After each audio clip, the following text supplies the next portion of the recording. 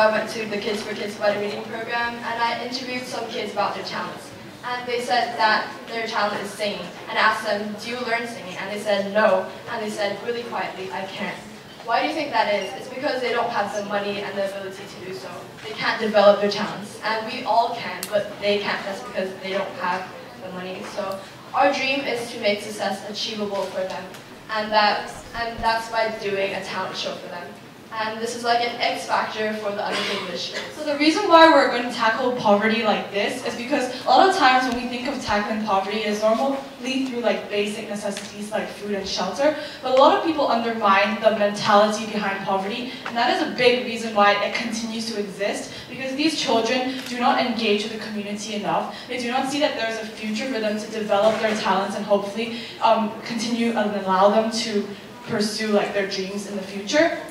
And so there's even statistics that show that underprivileged kids are twice as likely to develop mental disorders like depression. And so we see that by giving them a platform for them to experience these talents and perform in front of people and engage with the community, it gives them the chance to really see themselves. There's a future that I can live in, not the one that I know of right now. So this is our team.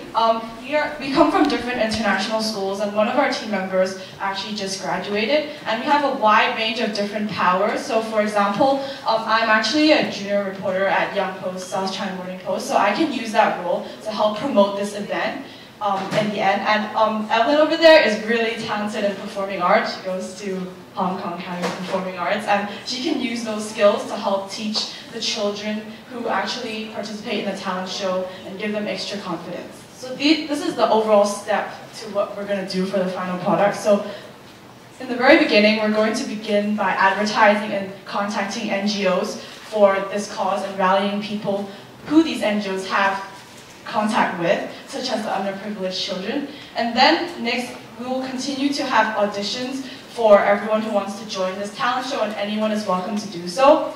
And thirdly, we're going to use social media to help promote this event. So do you guys all know Humans of New York?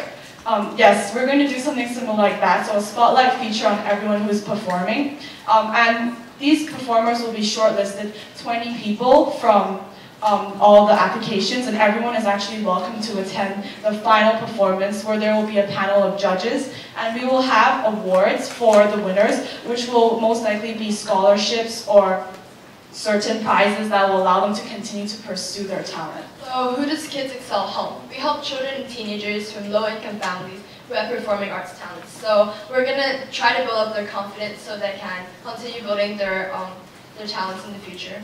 So there are going to be two categories for the talent show, which is 6 to 10 years old and 11 to 16 years old, so that they can compete with the people in their age group. So who can help and what do we need from you? So we want NGOs to be in contact with us so that we can contact low-income families and ethnic minorities so that they can perform or apply for our project. And we want them to help us advertise our project. And some examples can be Crossroads, Christian Action, etc. And we want sponsors to provide us with prizes, and also they can help us have scholarships for these training in the future. And who can help with us? Kids4Kids volunteers or other students from all over Hong Kong can help us by training these kids, and also they can help us film for our YouTube channel. And schools can also provide location and resources to train the children. And this is because there's actually going to be a training period between once they actually apply for the talent competition. So this is what we want to use the $3,000 for. It's mainly for the final actual show, but there will be also certain... So in order to make this project sort of long-term and sustainable, we hope that this can actually continue year after year.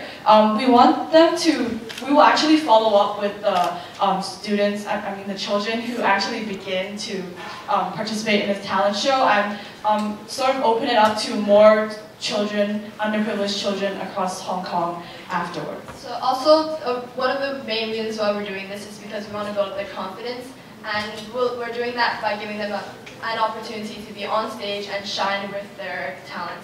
Because these kids, they don't usually are recognized for their talents.